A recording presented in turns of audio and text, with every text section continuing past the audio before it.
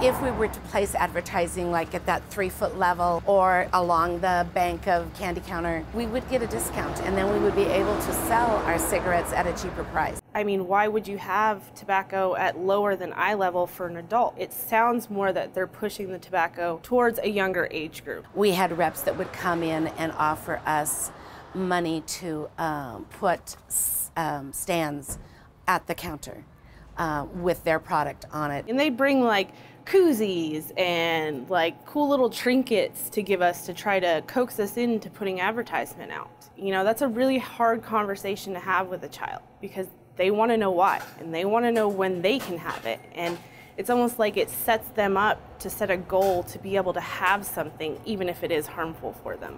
Everybody wants to make more money, but we don't need to do it at the expense of advertising for children.